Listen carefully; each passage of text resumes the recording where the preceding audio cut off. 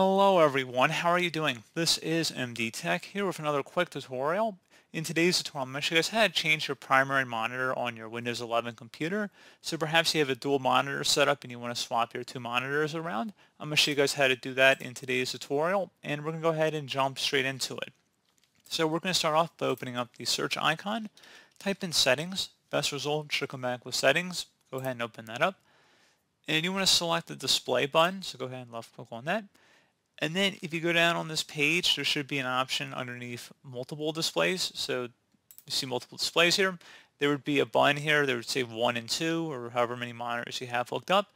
Each monitor, the one that's currently selected, is the one that you're currently using. So you can drag them to the left or right to swap your 1 and your 2 to make 1 the primary monitor and 2 your secondary monitor, as well as moving them up and down to change the orientation depending on if they're different size monitors as well.